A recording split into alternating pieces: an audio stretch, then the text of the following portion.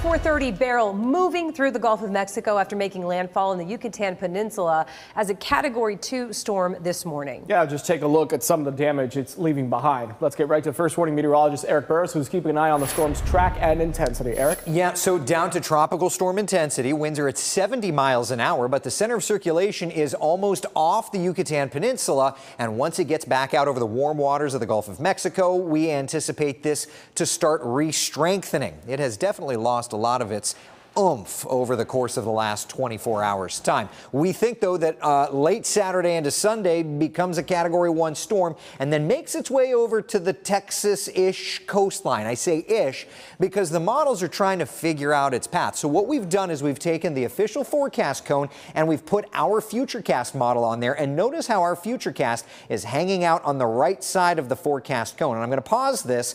9 a.m. Sunday, riding outside on the right side of the forecast cone, and then eventually lifting up toward like Galveston Island by 2 a.m. on Monday. So the Hurricane Center may have to start making some tweaks based on some new model data.